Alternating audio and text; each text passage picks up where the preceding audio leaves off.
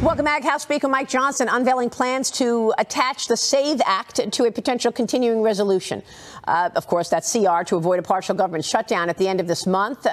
He did so during a lawmaker-only phone call yesterday. I've reported this many times that the Speaker is trying to attach the SAVE Act to a CR. The vote on the measure would likely come next week when lawmakers are back from their August recess. If passed, the SAVE Act would help secure the upcoming election by preventing non-citizens from voting. But the Senate has not brought it to the floor for debate. Majority Leader Chuck Schumer told Fox News Digital this statement: "As we have said each time we've had a CR, the only way to get things done is in a bipartisan way." Joining me now is Texas Congressman Chip Roy. He says American voters care more about having a secure election than the politics of a potential government shutdown. Good to see you, Congressman. Thanks very much for being here. So are you saying unless the SAVE Act is attached to the CR, let the government shut down? Well, that's always a question that the pundits, with all due respect, and what the swamp folks that work with in Washington talk about. People that I represent, they want a couple of things. One, they want us to fund government responsibly. So that's point one. We should do a continuing resolution that goes into 2025, that gives the pen to Donald Trump instead of to our Democratic colleagues who have no interest in the priorities of the people that I represent. And the second thing that we should do is secure our elections. And the SAVE Act is the merger of two problems. One is our concerns about election integrity and the wide open borders the Democrats have been using to exploit the borders for their political gain and thereby endanger the American people, but importantly, endanger our elections.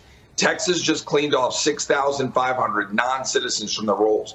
Virginia cleaned off 6,300 non-citizens. Ohio's done it. Other jurisdictions have done it. And here's the point. Those people can vote in close elections. Georgia was within 10,000 in 2020. Al Franken won a Senate seat by 300 and something seats. We have got to do our part to secure the election. And this is the last point I'll make, Maria. If we want to win in November, our people need to have faith in the elections. I hear from my constituents. They tell me point blank, you need to secure the elections. This is one way we can do that. And why would we give Chuck Schumer the pen in December? Mike Johnson is correct to put a continuing resolution into March, give Donald Trump and Republicans the pen, and let's make sure we save our election. Yeah, no, I understand what you're saying, and I agree. This is probably the most important issue certainly for Republicans, and that is to secure the election, ensure that only American citizens are voting. So I get that, but Chuck Schumer won't have it, right? I mean, and then a minute ago you said, look, we should not be doing a CR. Well, then why do you keep doing one? What's the problem? Keep doing a continuing resolution every 6 months. What's the problem?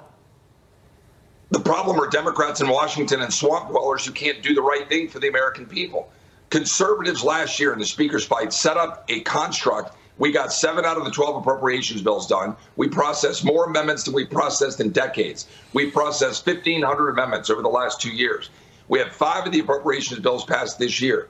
But we can't get the bills across the finish line because Democrats don't believe in America. They don't believe in security. They believe in drag shows instead of our national defense. They believe in funding abortion and abortion tourism around the country. So Republicans are having the fight the American people want us to have. And I'm actually, frankly, sick and tired of conservatives, including some of my Freedom Caucus colleagues, who say, oh, pass the 12 appropriations bills. Well, no crap. That's what we're trying to do. But we can't get it across the finish line with recalcitrant Democrats. So when we face the funding bill in September, we should pass the CR into 25, take the pen out of their hands, and then jam them with the SAVE Act because the American people care about it. It'll then be up to President Trump and Mike Johnson to figure out the politics of October 1st. If a shutdown will help us elevate the message and fight for the SAVE Act, we can do it. If it doesn't, we can take the CR into March, fund the government, go campaign, and go to the American people and say, you know what? We fought for you. Democrats stopped it. We're going to take the pen in March, and we're going to advance your priorities. Yeah, no, that makes a lot of sense. But why won't the Democrats accept the SAVE Act?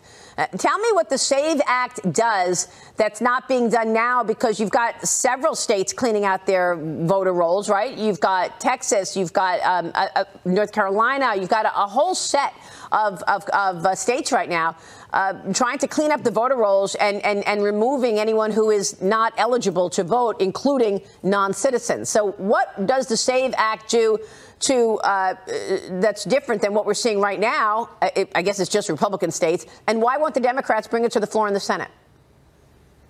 Well, Democrats won't bring it to the floor because it would work. And they want illegal folks to vote. They want non-citizens to vote.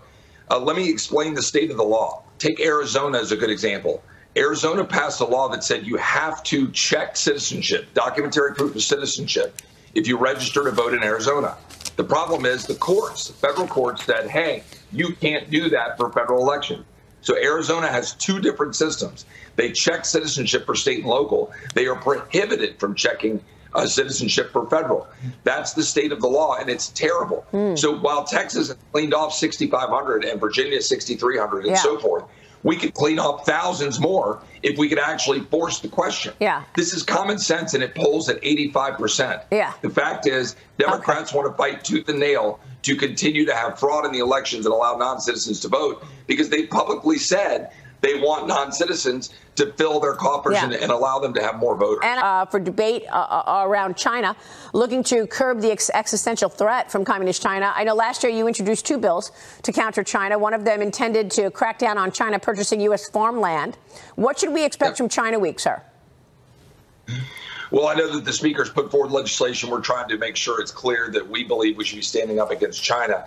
I've been able to go through every bill that he's put on the floor, but I can tell you what my message is in introducing a bill to say, look, we shouldn't have Chinese communists owning American land. I think we should have an outright ban across the country. I think we have a more modest version of that on the floor next week. I think we should be more aggressive. And I think we need to massively change tax policy to incentivize manufacturing to come back to the United States. China has 35% of the manufacturing in the world. We have 12%. Look, the reason we won World War II was not just the great patriots who stormed the beaches at Normandy. We won World War II because we had supply chains and the ability to manufacture and beat the tyranny around the globe. So let's make sure right now we push back on China. The third thing we need to do is extend into and dominate the Western Hemisphere. We need to have policies that get China pushed back out of South America, Mexico, and Central America. And so we'll have some policies next week. I haven't looked at every bill, but I know that's the message that I'm telling to my constituents. All right, Congressman, a great conversation. We so appreciate your work. We'll be watching it. Thanks very much. Take care, Maria. We'll look forward to the job report getting amended in a week or so.